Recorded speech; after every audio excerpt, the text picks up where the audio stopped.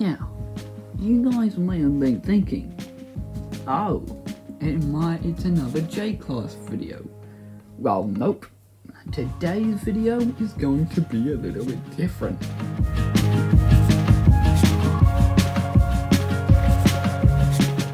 So, if you've seen my last video, the video when I did the history of my R-Class locomotive.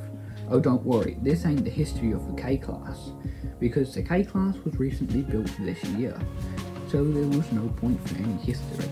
And that wasn't my plan anyways for today's video. Today's video, we will be showing you some tips and tricks on how I build some of my trains, aka the boiler. Some of you know how to build a Lego boiler, but some of you don't know how to build the boiler like this.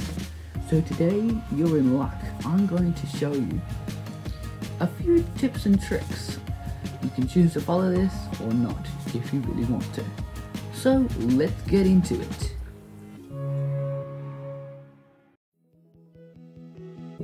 So, the first tip or trick I've got to show you today is the boiler. Now, one of my subscribers, also known as one of my friends, asked a question: how do you build a boiler? But they mistaked boiler for cylinder. But never mind that. So we're going to answer his question today, and I'm going to show you how I build my steam locomotive boilers.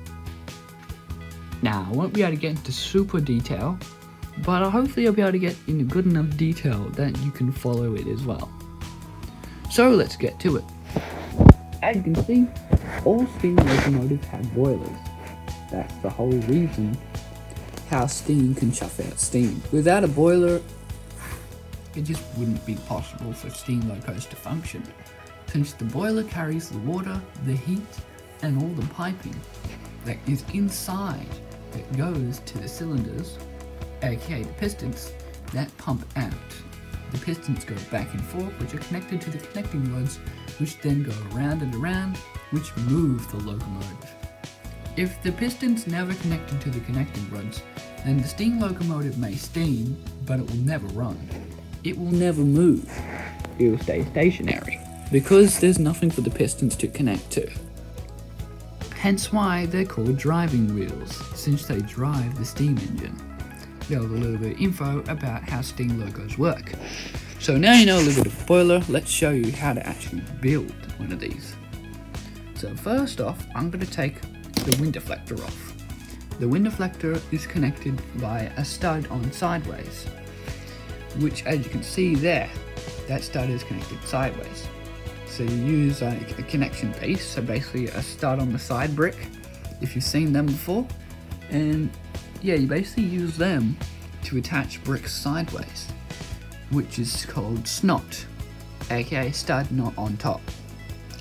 That's what that stands for if you didn't know. So you got this is one of the water tanks, basically that pumps the water. So let me go to the boiler here and let's see if I can try and pluck off a little bit of a piece here. There we go. Now you can see there's a little bit of a boiler there. So basically what I did was I grabbed these connection pieces and you have that as the main base. Next you put two skinnies in between each one and then put another connection piece. The reason why we do this is because if those two connection pieces were placed either one apart or put together, it would not connect because they're a little bit off-centered. So if you do it that way, the two skinnies and then the next connection piece, then that next curve will line up nice and flush with the rest of the boiler. And it'll create that nice curve you've been looking for. Now, I'll see if I can have a look if I can pluck off this piece. There we go. Now remove that piece, and as you can see, the boiler's starting to look a little bit more square, because that is basically the structure of the boiler.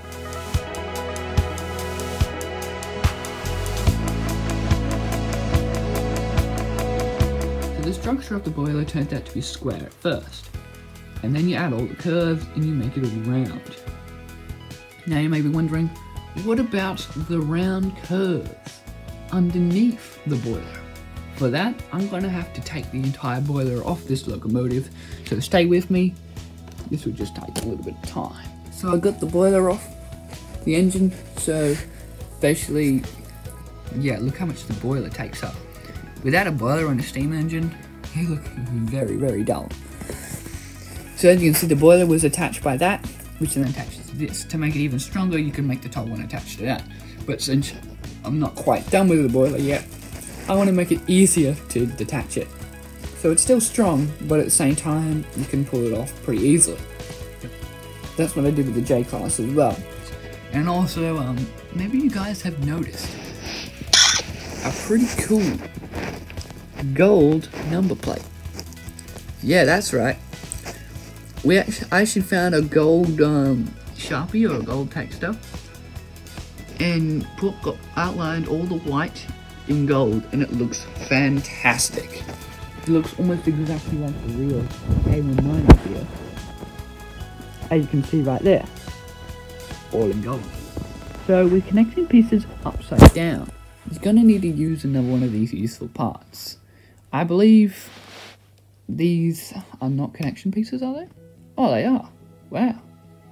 I guess we did have them in dark red, but we used them in the boiler. The boiler was more important. So yeah, you get one of these connection pieces, and if you face them this way, and add, like, another piece,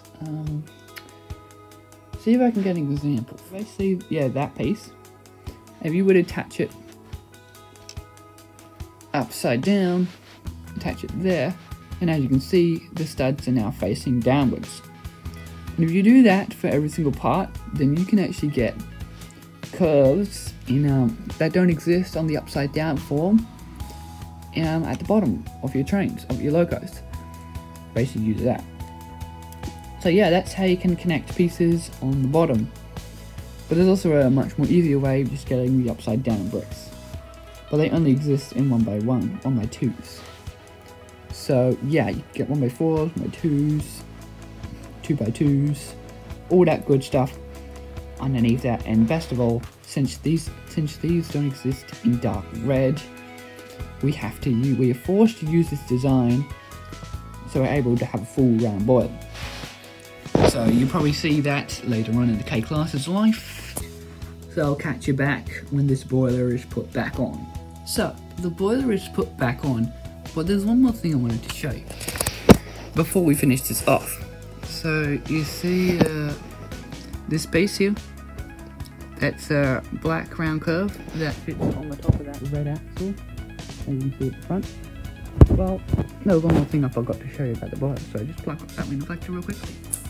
That brick there, that's a connection piece, and the last one that's after those two skinnies that you can see right there. And then you add a brick on top of that, so then you can add those top curves. And that's just as normal, just add curves at the top, and there you go. You've got your boiler. To add detail, you basically need to add a tube slope piece there. And yeah, if you do that, then you actually be able to add detail, because there's actually room to do that. If you were to just do it full curve, you couldn't add anything, so you had to add tube slopes, which are almost identical in curves, so it doesn't rupture the shape that much, which is great. And that's how you can add the funnel, the light at the front, and any other detail you want to add, like the dome. So yeah, that is how you build a steam engine boiler, or exactly how I build my Lego steam engine. So I'll just quickly go put this black piece on, bring it forward, boom. There you go. And that's how you do that. So yeah, that is one of the tips and tricks that I wanted to show you today. The next trick is, if you want to build sideways on your models, then there's actually a way to do this. You add a connection piece that's one whole brick above that last platform. So basically it's got to be two bricks tall. So a brick is this, but you can see there's one skinny on top, which is a tile. Add 2 of them, but make sure the second one on top of that first one is the connection piece, because this will help on getting you a nice flush area. Now there is a way to get, once you attach this piece to there, to get it flush with the sides, but it's a little bit more complicated build and doesn't really bother me that much. So yeah, that's what's happening there. The next, add a tile, because this isn't necessarily the full height of 2 bricks, but if you add a tile there and connect like 2 skinnies of glass and then 1 skinny of a tile in yellow, and then you can attach that sideways. There you go. Boom. So yeah, and you see it's just slightly sticking out, but it doesn't disturb the look that much. So yeah, that is another tip and trick I've got for you. So yeah, piping also works really well for bars. So basically same thing with the boiler, there's a connection piece there.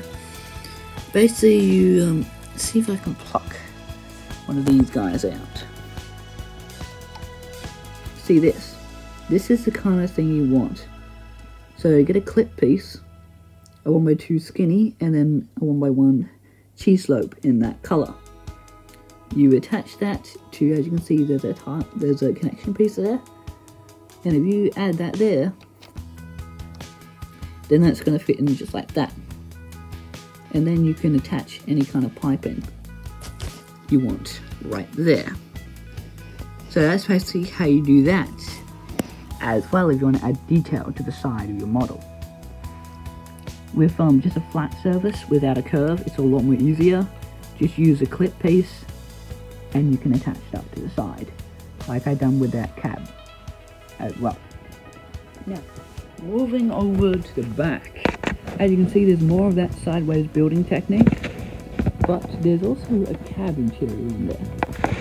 As you can see there's a shovel attached right inside there, which is hidden behind the number plate, since they, as far as I can tell, currently don't exist in dark red. Let's see if I can pluck off. There we go. So yeah, that one of those black pieces are the connecting piece that are holding the shovel on the other side.